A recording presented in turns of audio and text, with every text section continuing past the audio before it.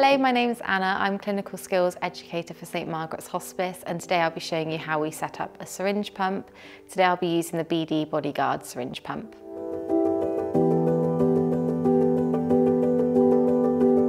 The equipment you'll need to set up your syringe pump is a palliative care drug chart with a valid prescription.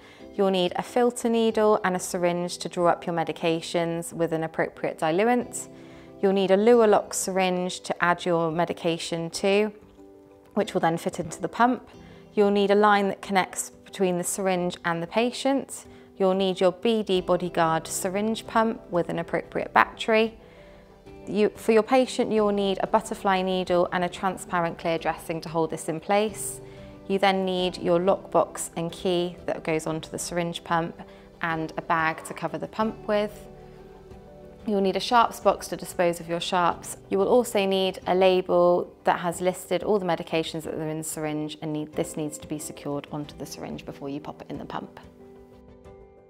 Once you have your medication loaded in your syringe and you've primed your line and you've secured your label onto the syringe, you're now going to pop the syringe into the pump.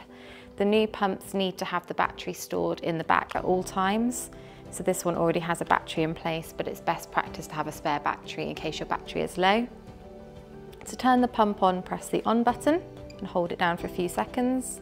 The screen will light up and the actuator will move forward and backwards, so watch your fingers. You'll then be showed a screen which says load syringe. So lift up the arm, turn it round.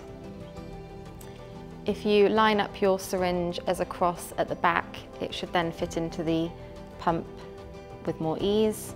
So line up the middle of the syringe and you can use the forward and back arrows to move the actuator forward and backwards so that the syringe fits into the pump. And make sure that the pump is all in line. Secure the syringe with your thumb as you pull the arm over so it doesn't displace. The pump will then register which syringe you've used. This is coming up as a 30ml Braun Omnifix, which is the correct syringe. However, if the wrong syringe is displayed, you can use the up and down arrows to select the correct syringe and then press the green button to confirm. If you're happy with the syringe now that's displayed on the screen, press green to confirm. You'll then be given a volume, a duration, rate, and if you're happy with all of that, you can press green to confirm. You'll then be given a screen saying start infusion. At this point, you need to connect to your patient. To insert your butterfly needle, first of all you need to wash your hands, collect your equipment so you've got your butterfly and your transparent dressing. Make sure you've gained patient consent and chosen an appropriate site. Start off by removing the safety cap. It's a subcutaneous injection, so popping in at a 45-degree angle. Pinch the skin, insert the needle in a smooth motion. Hold the needle in place. Use the gripping point at the end of the safety cap and pull the sharp away and dispose straight into the sharps box.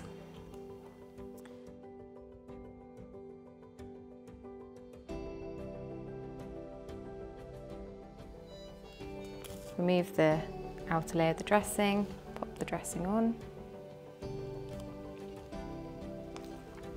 You're ensuring that the insertion site is fully covered with the dressing and that we can see through the transparent dressing the insertion site so we can monitor the site whilst the pump's running.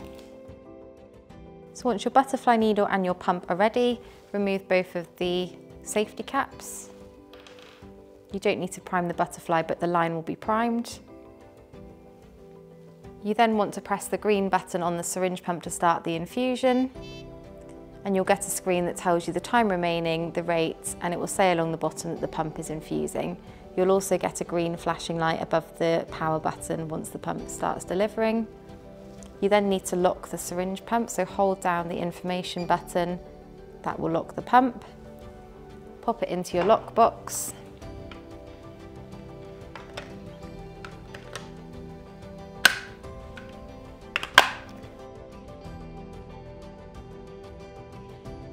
Lock it with the key provided. Put into a carry bag that protects the pump from sunlight. You'll then come back and check the pump in line with your organisation's policy.